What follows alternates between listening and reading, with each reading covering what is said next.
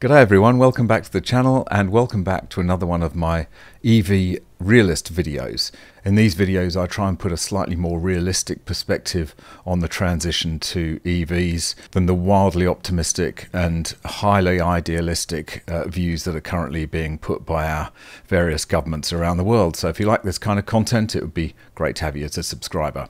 So in this video I'm going to talk about a problem which nobody really seems to be talking about, and which I think is going to make a big difference to the infrastructure of EV charging, and it's going to make it a lot less attractive and a lot more impractical to construct. So let's take a step back and we'll have a look at how a regular gas station or petrol station works. Have a look at this wonderfully quaint illustration that I found. As you can see, obviously the fuel is delivered by a tanker which can have between kind of 20 and 40,000 litres of fuel, and then it's dumped into this underground tank. Now that underground tank plays a really important role. Each fuel pump in the gas station has its own feed pipe from the tank to the pump itself. So if one driver turns up at the fuel station and wants to fill up their car, that pump is activated and it draws fuel from that huge tank.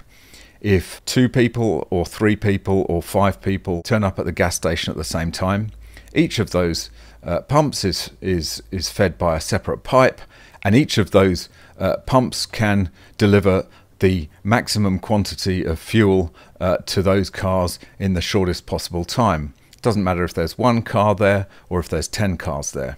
And the real problem with an EV charging station is that there's not that tank that acts as a buffer to deal with additional demands. The connection between the EV charging station and the grid is of a fixed capacity. So for example, say a EV charging station has a maximum connection of 1 megawatt to the grid. Then if 1 or 2 vehicles are charging, say, at 350 kilowatts, then they will each get the full 350 kilowatts. But if there are 3 people trying to charge at 350 kilowatts, and when there's only 1 megawatt of power available, that means each of those chargers is going to be scaled down.